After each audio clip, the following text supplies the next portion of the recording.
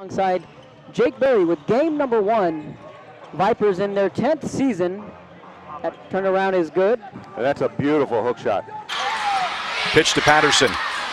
Fakes the pass to the corner, now delivers to Richardson, who rattles out, followed by Papagiannis. On the right block, back to the basket against John Charles.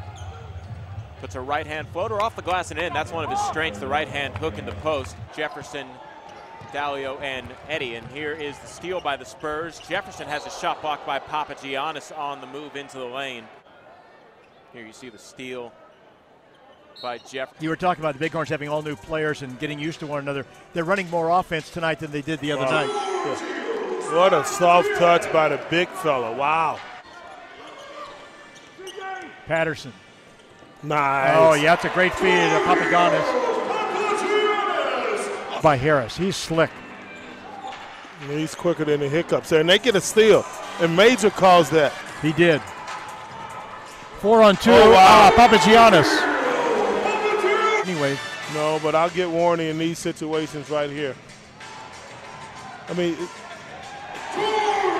when you're that big, though, you don't need to make that many moves.